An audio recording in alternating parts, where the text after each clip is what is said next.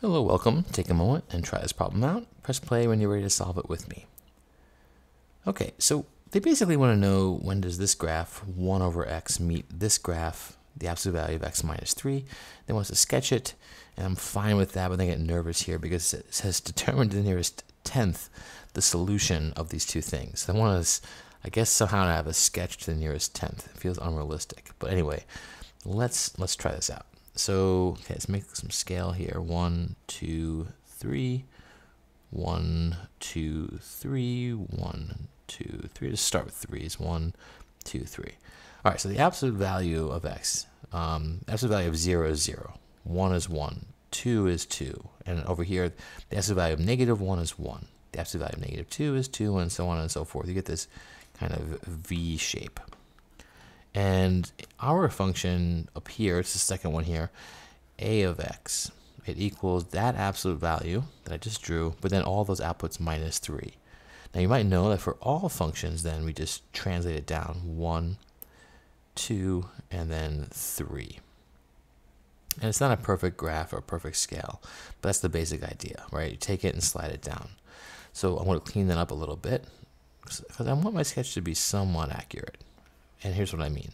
I'm going to plug in specific inputs and outputs so it looks good on the scale. So if I plug in 0, the absolute value of 0 is 0 minus 3. That's down here like I just said. If you plug in 1, 1 minus 3 is negative 2. So 1, it should be here, negative 2. And likewise over here. All right, the absolute value of negative 1 is 1. 1 minus 3 is negative 2. We'll do a couple more. 2 minus 3 is negative 1. So it's here. And then negative 2 becomes 2.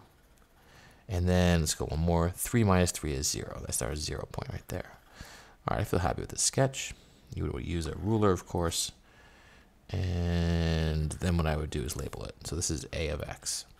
The other function, this rational function you might recognize, is 1 divided by x. So r of x equals 1 divided by x.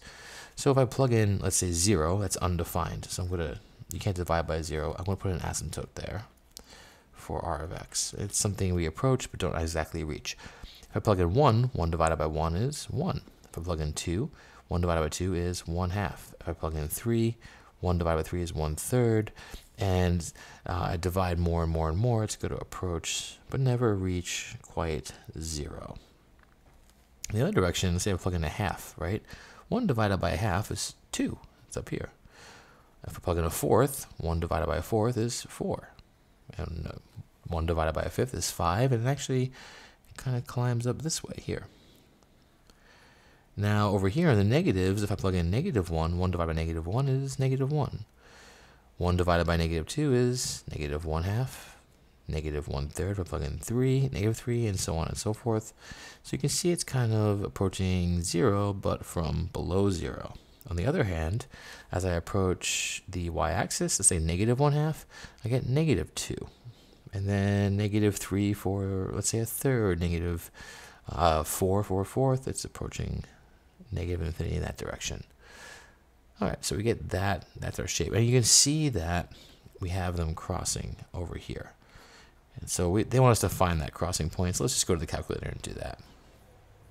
So here, all right, we do 1 divided by, not 3, Sean, x. And then we want to get some absolute value in there. So I'm going to go to math, and then under number, you'll see the absolute value function. That's the value of x, and then minus 3. And when we go to the graph, let's see if we see them. Now I have some weird settings. This is good for you to see when it's all messed up. So I press zoom and 6. It's a standard kind of zoom. And there you can see they're crossing. So I go second trace, choice 5. Okay, I'm on the first curve. Yes, that's the second. And it'll approximate. And there it is. They want to the nearest tenth, so about 3.3. All right, hope that helps.